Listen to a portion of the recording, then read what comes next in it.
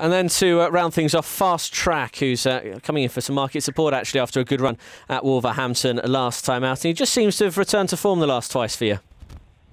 Yeah, he ran a blind in the last 2 runs. Unlucky on his penultimate start. He stumbled at the start, which, isn't ideal, especially around Wolverhampton. You're chasing him then all the way. He came home to good effect that day.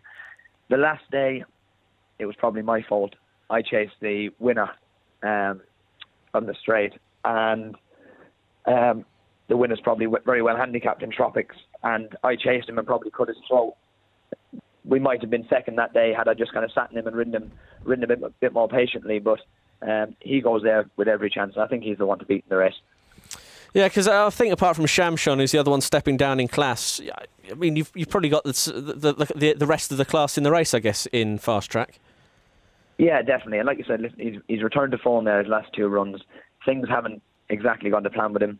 And hopefully, if things go a bit smoother today, bar the top horse, as you said, who's stepping down in grade, he has all the form in the book, and I think he'll take all the beating in that.